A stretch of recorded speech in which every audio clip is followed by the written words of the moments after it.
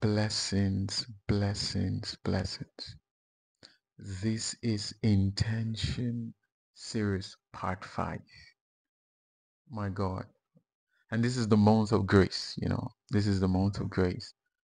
And we're grateful to God for this series. This series is, I'm telling you, it's been a blessing, not just to you, but to me.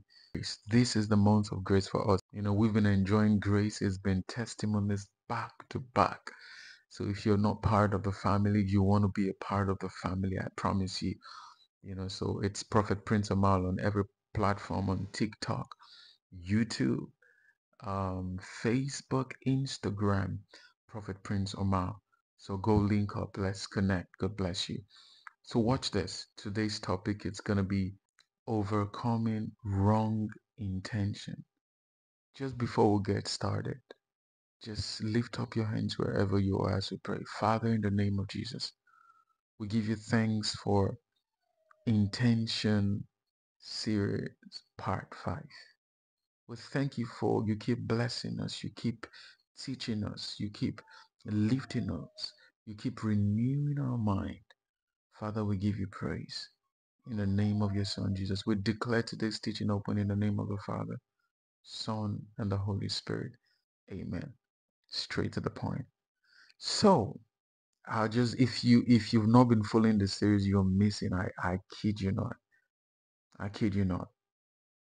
Overcoming wrong intention. What is wrong intention? It is simple. Wrong intentions are motivation that are sinful, selfish, or contrary to God's will. They are intentions that are sinful and contrary to God. It's selfish. Wrong intentions, they are selfish and they are contrary to God's will. It is not in accordance to God's will. That is wrong intention. And I'll just give us two Bible reference, two scriptures, and those are going to be, I think, definitely they're going to be our reference. But I'll definitely, state out more scripture reference. So the first is Psalm 139, verse 23 to 24.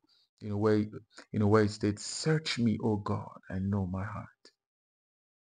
Some of you are like, why did God even call David a man that his hand was stained with blood, a man that is sinful? Do you understand? David did the craziest things, some of the craziest things, and yet God called that man a man after my heart. These are one of the secrets. Search me, O God, and know my heart. I promise you, before the end of today's series, before the end of today's teaching, you're going to be transformed forever. Just stay tuned. All right. So, and the second scripture reference will be 2 Corinthians 10, verse 5. Basically just talking about taking every thought captive. So now let's dive into the teachings of today. What are some common wrong intentions we struggle with? Now you're saying, okay, man of God, I know what wrong intention means. So, man of God, I'm struggling with certain things, and these are the things. And now, because I'm not seeing you, definitely I can hear, but I'll tell you just for the benefit of everybody watching. So, what are some common, these the ones I listed, these are the common wrong intentions people struggle with. Number one, selfishness. I'm gonna hit you so hard today, but it's for your good. Whom the Father love, he chastises. Selfishness. What is selfishness? It simply means prioritizing personal interest over God's will and others' needs. That's other people's needs. It's not about, you don't care what's God. You don't care about God's. No. It has nothing to do with God. It has everything to do with you. It has nothing to do with other people's needs, but yours. If it's not about you, then it's not prospering. You don't even care about the one who created you, God. If it's not, I don't even care about God's intention. So selfishness is prioritizing personal interest over God's will and other people's needs. Number two, pride. Pride goes before a fall. There's this thing I always say. If your enemy fights you, you can run to God.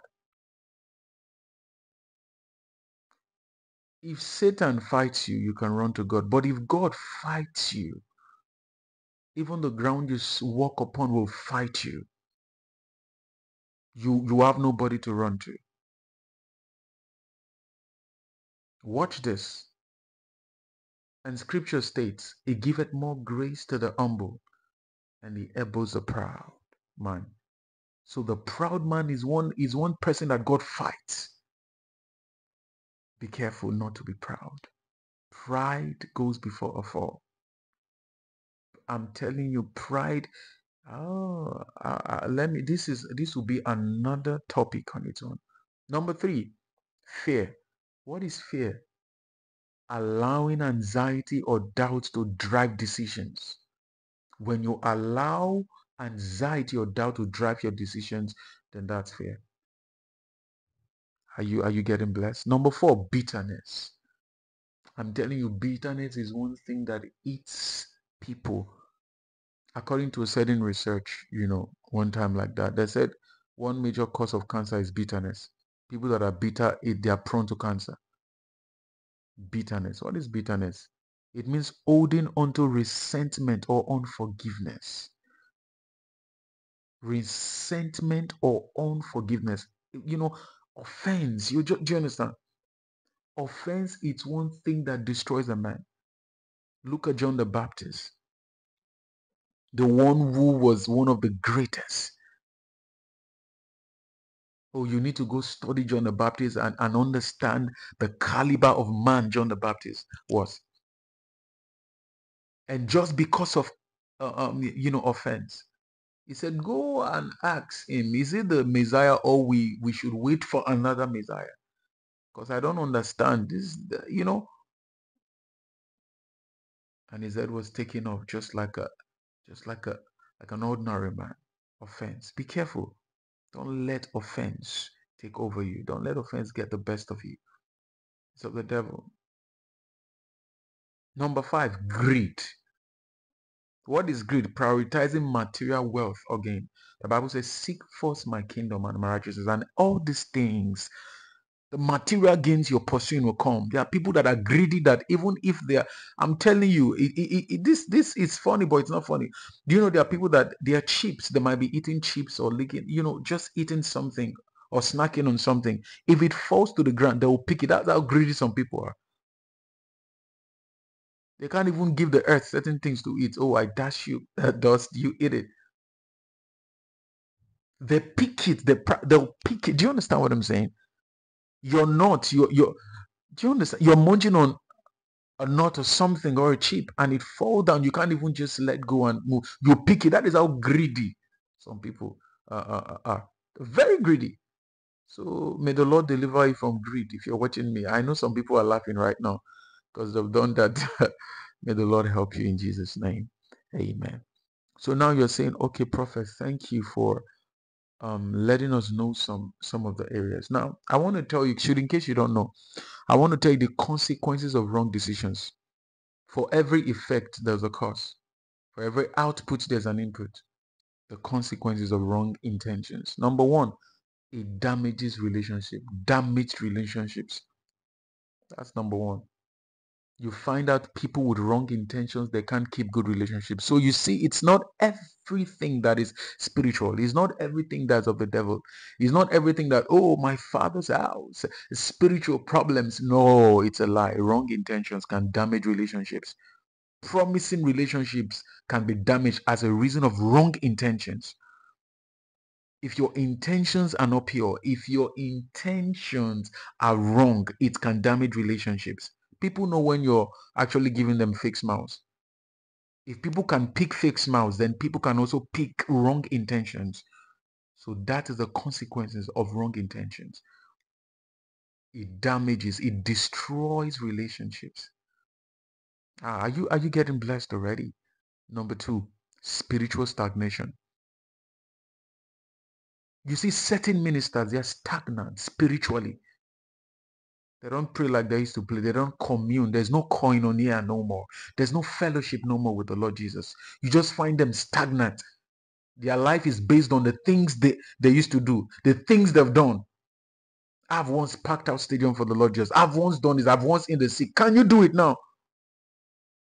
Spiritual stagnation. Check your intention. If you're spiritually stagnant, if you're experiencing spiritual stagnation, check your intentions. Are they wrong? There's something wrong. Not every. See, you need to check. Why are you doing what you're doing? I keep hitting it. It must drive. Why are you doing what you're doing? You see, spiritual stagnation, wrong intentions.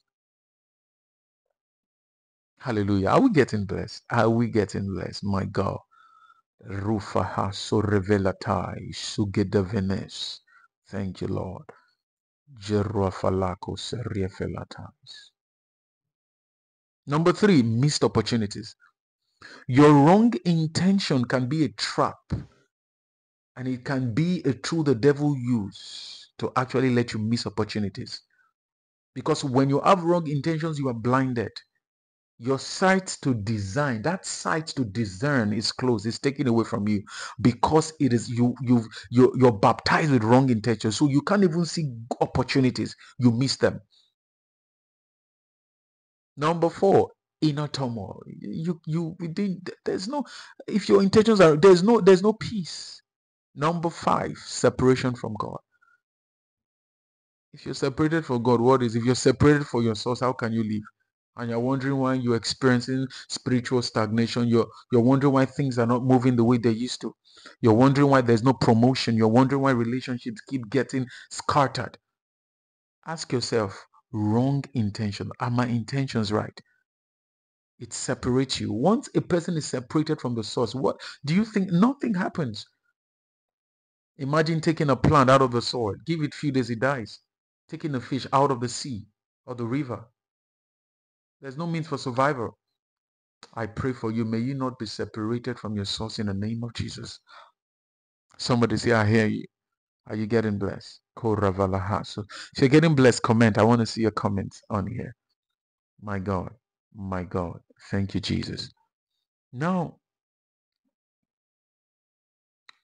I'll talk about how to overcome. Now, I've actually highlighted the consequences and all that. And now let's move to how to overcome wrong intentions. How to overcome wrong intentions. I'll give you how to overcome wrong because we need to, this thing needs to die. It's a trap. It is a trap to limit you. It is a trap to, do you understand? We need to eradicate it by the Spirit of the living God. These are proven and tested ways, to overcome them. Number 1, how to overcome wrong intentions. Acknowledge your wrong intentions. You need to acknowledge. You need to acknowledge them. Find them. Okay, these are wrong. These things that wrong. You acknowledge them. And a Bible scripture for that, you can go to Psalms. You can go to Psalms 5 and Psalm 51 verse 3 to 4. Number 2, confess and seek forgiveness. You need to go before the Lord, humble yourself, say, Father, I confess. Then you seek for the forgiveness. It will be given unto you. The Bible scripture for that is 1 John 1 verse 9. Number 3, turn away from sin. You need to turn away from sin. After asking for, don't go back. You can search that Proverbs 28 verse 13. Number 4, seek God's guidance. Where can I go from your presence? Seek God's guidance. You can find that Psalm 119 verse 105. Number 5, the 5th one. Cultivate humility. Cultivate humility. Humility is one key. Oh my God. You give out more grace to the humble, so cultivate humility. And now, to achieve all this, you need to do one thing. And one is that thing, renewing your mind. You need to renew your mind. If your mind is not renewed, you will struggle trying to achieve all these things.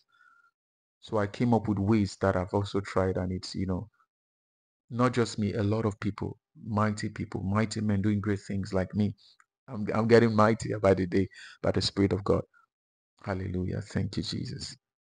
Renewing our minds. Number 1, How do you renew your mind? Number one, meditating on scriptures. And a Bible reference for this is Romans 12:2. You need to meditate. You need to meditate. Meditation won't just help won't just help erase wrong intentions. It will make you prosperous. How do you make your way prosperous? What? Oh, I'm drifting. Let me just stick to this thing. These are deeper things I'm giving you free. These are deep things that will change your walk with God forever. Meditation. You meditate on scriptures. Maybe if you want me to teach on meditation, comment below. Your life will be transformed. Your life will be transformed forever. All right.